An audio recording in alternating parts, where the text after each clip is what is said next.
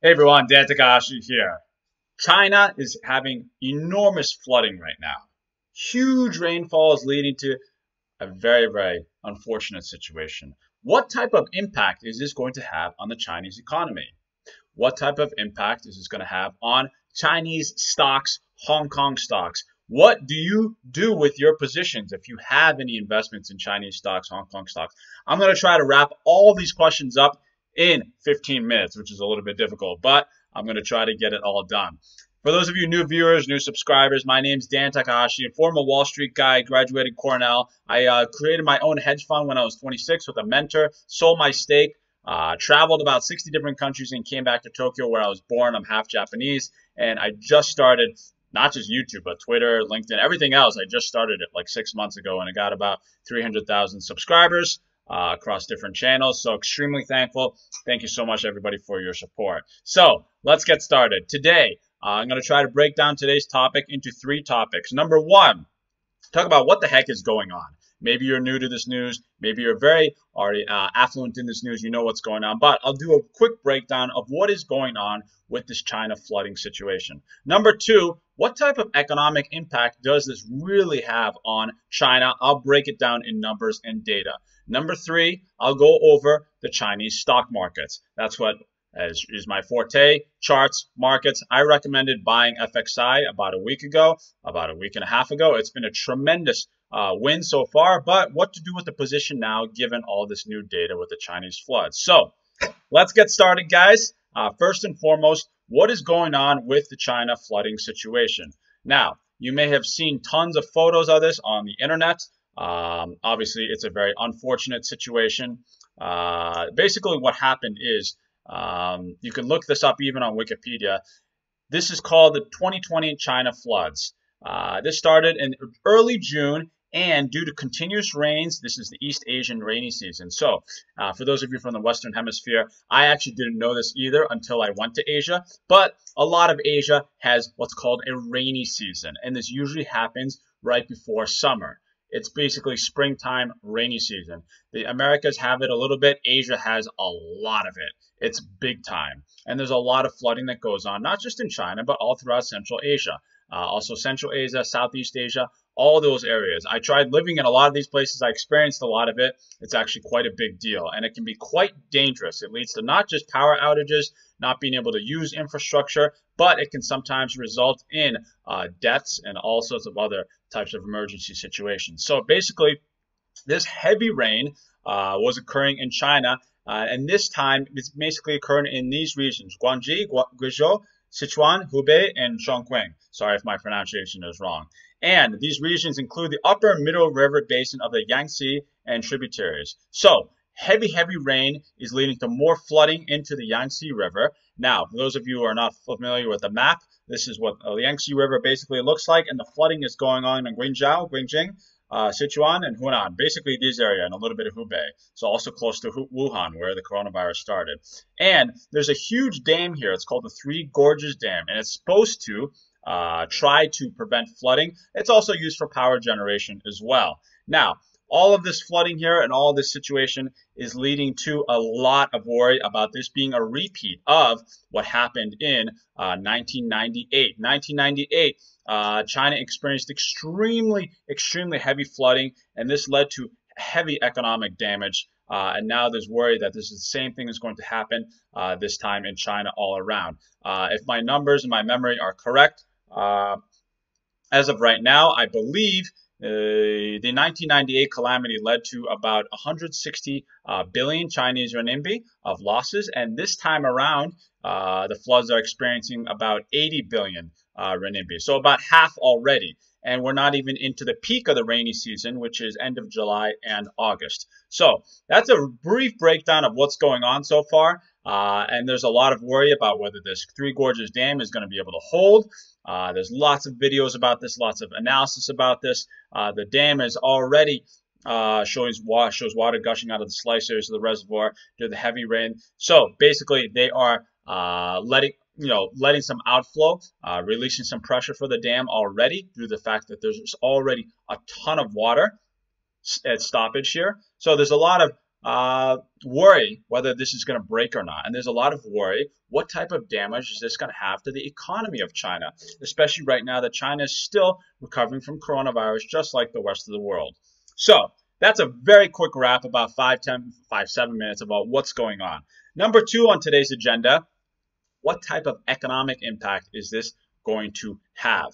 Now, economic impact, guys, I'm a numbers guy. The first thing I want to relate and reiterate with you guys, these are the regions that are heavily affected by this flooding, right? Guangxi, Guangzhou, Sichuan, Hubei, and Chongqing.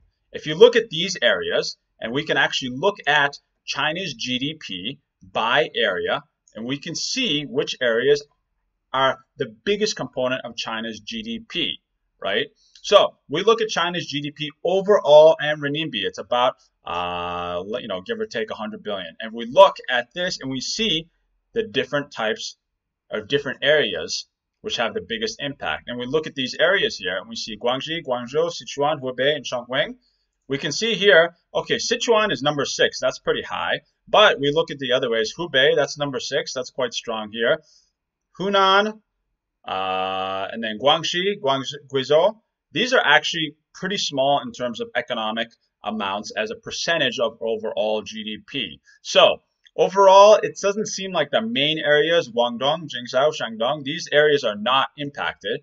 This is where the Beijing and Shenzhen and a lot of the coastal regions have a lot of the economic impact for the country. So as of right now, it seems that these areas are not really impacted, and the biggest heavy impact is in this area right here. So sort of the southwest region of China at the moment.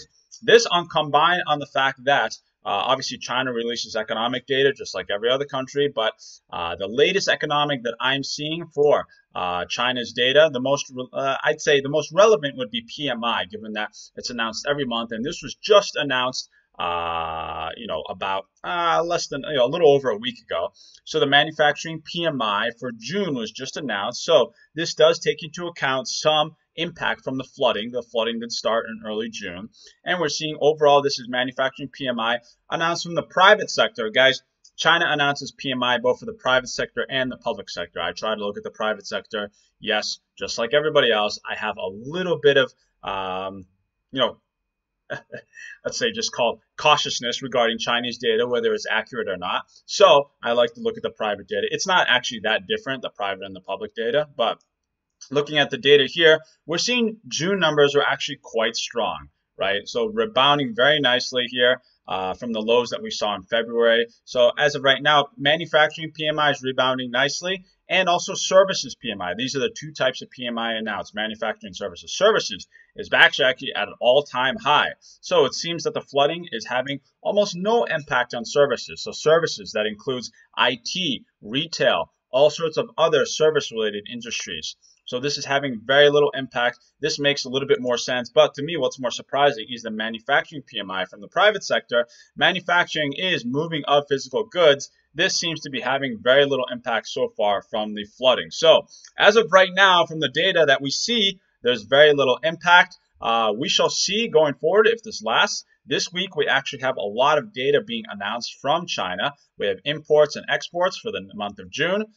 We also have, if my memory serves correct, other types of a lot of Chinese data: GDP growth rate, house index, retail sales, unemployment rate, fixed asset investments. This is all for June, but we'll see if this June data for these different types of data will actually corroborate with so far what we've seen in PMI or not. But as of right now, it seems that the impact of China economically is not that large. So final part of this video, number 3, goes into stock markets. What type of impact does this have on the stock markets? Guys, charts show a picture is worth 1,000 words, as I've always been taught.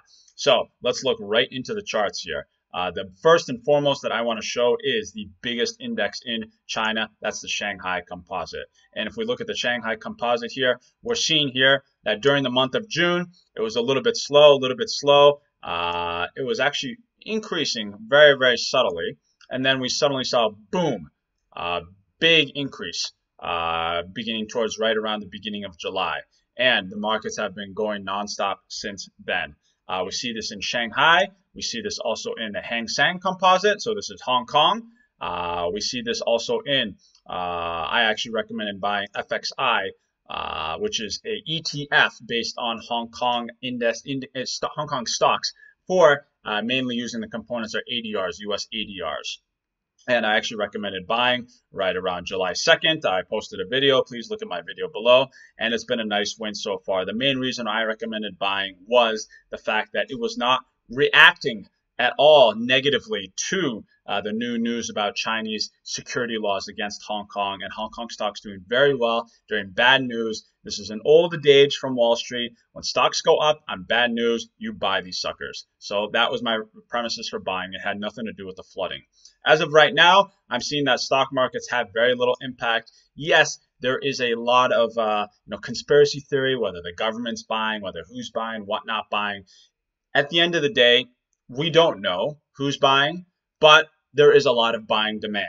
China is a very, very big market, guys. I am very skeptical that it's just one player, one government, the Chinese government, pushing up all of the Shanghai Composite, Shenzhen Composite, that's the Shenzhen Index. There's two main indices in China, and also pushing the Hong Kong stocks. I just find it hard to believe. It's possible, but I'm a little bit skeptical that it's just the government buying everything. As of right now, I'm continuing to hold my position that's left over in FXI. I recommended buying about July 2nd, and so far it's been a very nice win, almost 10 to 15% win. I have sold half right around this level, given the fact that it was such a sudden jump that I thought it was sort of prudent to take half off, given the fact that it was outside of what's called this Bollinger Band. These two green lines here show a Bollinger Band based on a statistical mean where the band, or where, let's say, the range in which the price of the financial instruments should move. And since it came right out of this band very quickly, I thought it was wise to take half profits, and I continue to hold my other half position, given the fact that I see no reason to sell it right now. There's no weakness whatsoever. So overall, guys, that's my very quick take on what's going on with this flooding situation, with the heavy rain. My heart goes out to anybody and everybody, their families that are affected by this. This is purely an economic and financial analysis. In terms of humanity, I really hope that this becomes resolved. I hope that the people of China, especially those impacted by not just the flooding and the rain, but also the coronavirus, everybody can sort of recover from this going forward into the year end. So my best wishes go out to everybody on that front. Let me know, guys, what you think in terms of my videos, what you want to hear. I'm always welcome to hear comments. Also, guys, please note that I also publish a lot of data, charts, interviews, and blogs that I do on Twitter. So if you want to see charts, ideas, economic data that I publish, please follow me on the links below on Twitter, LinkedIn, etc. Sometimes I just post funny videos or photos on Instagram, so feel free to follow me there as well. Thanks so much, guys, for your time. Have a great week. Stay safe wherever you are, and hope to see you soon. Bye-bye.